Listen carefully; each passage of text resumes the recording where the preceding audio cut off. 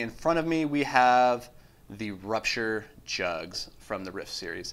This is a set of 5 jugs that kind of run the gamut from these really in-cut positive jugs like this. There's no in-cut, like it doesn't wrap back around itself. So if you put this on a steep wall, it's gonna get flatter and flatter. There's these interesting little finger nuzzles that give it a little bit more positivity. But in general, these aren't your kind of rounded back bomber type of jugs. These are a little bit flatter, rounder, require a little bit more thumb purchase and pinching to keep yourself onto them, especially as the wall gets steeper. If you put this on a vertical wall though, it's gonna have these really nice rounded edges that feel good on your jug pads.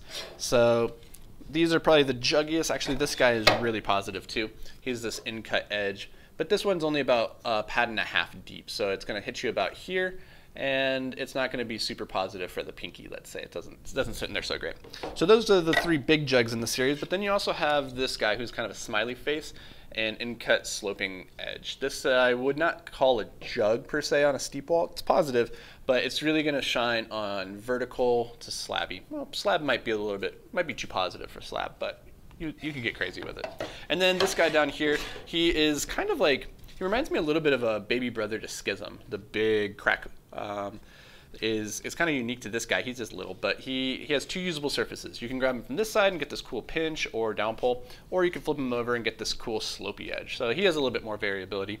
This is the Rupture Jug series, again from Rift. If you have any questions, you can shoot us an email at orders@escapeclimbing.com.